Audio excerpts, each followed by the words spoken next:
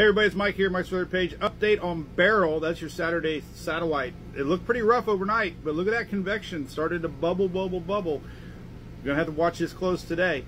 The Hurricane Center not expecting a lot of intensification. Same pretty much track as it has been showing, a slow bend towards Texas as a hurricane. Sometime Monday morning landfall, maybe Monday midday. Going to keep an eye on this strengthening though. TropicalTidbits.com showing you a tight cluster of spaghetti models. That's a good confidence on our track going around that high pressure system we've been talking a lot about. Storm Prediction Center now. One thing with storms, when you get a rotating storm, tornado watches. Sunday into Monday, we're going to have some areas here along the coast, even into Louisiana, possibly Houston, could see tornado watches as our storms at Gulf of Mexico ahead of Beryl.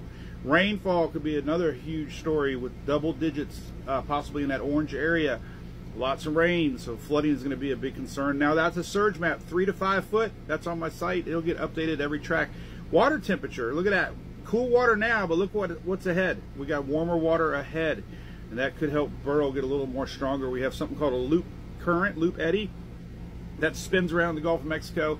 Extra warm water below the surface that could help this thing. Now these are higher resolution models. They're kind of worst case. They've been pretty accurate with Beryl so far, 970 to 980. Most of these expected to develop Sunday, not Saturday. So we're watching it close today because tomorrow it is going to intensify.